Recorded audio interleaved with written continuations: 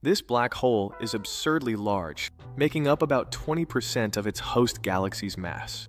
We're looking at ULAS J1120+0641, observed just 750 million years after the Big Bang. This cosmic monster boasts a supermassive black hole with an astounding 1.5 billion solar masses.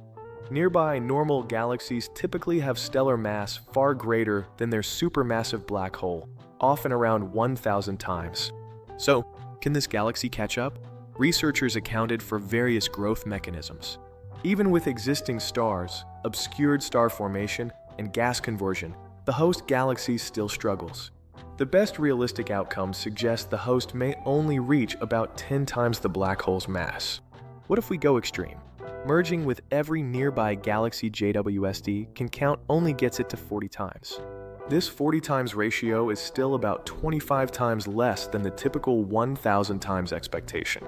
This extreme growth still leaves the galaxy wildly black hole heavy, making it forever abnormal. Key uncertainties include missed dusty neighbors or similar BH-heavy galaxies that are hard to detect. If you love mind-bending science, subscribe for more.